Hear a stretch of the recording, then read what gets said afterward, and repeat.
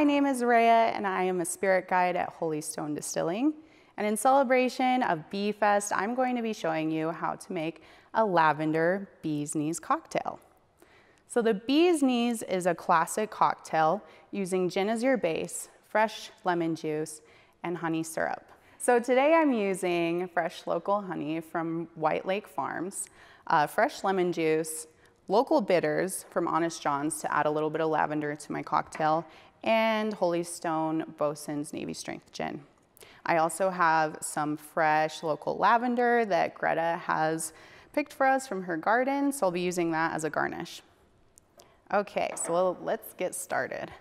I'm going to use the fresh lemon juice, just 3/4 of an ounce into my jigger, 3/4 of an ounce of the honey syrup.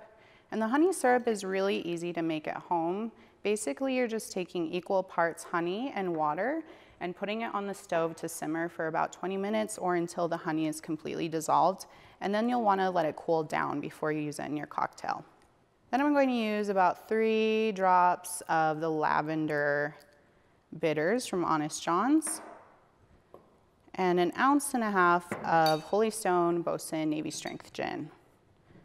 This is a high proof gin with a botanical profile of juniper, grapefruit peel, orange peel, and rosemary. Next, I'm gonna shake my cocktail for about 10 seconds or until my shaker gets cold and frosty.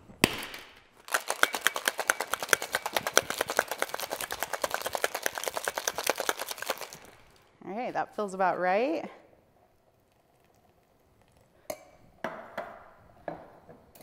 Take a coupe glass, strain my cocktail into the coupe.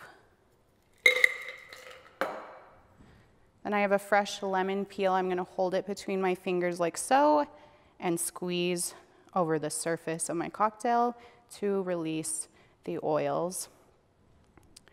Then I'm going to take a sprig of Greta's fresh lavender. I'm going to tap it against my wrist and against the rim of the glass.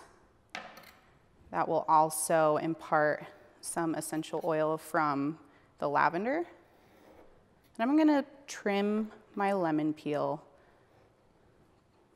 like this. Add a little slit in the middle so that it will go right onto the rim of my glass. And then top with the lavender sprig. And voila! Here's a lavender bee's knees cocktail using local gin, local honey, and local bitters.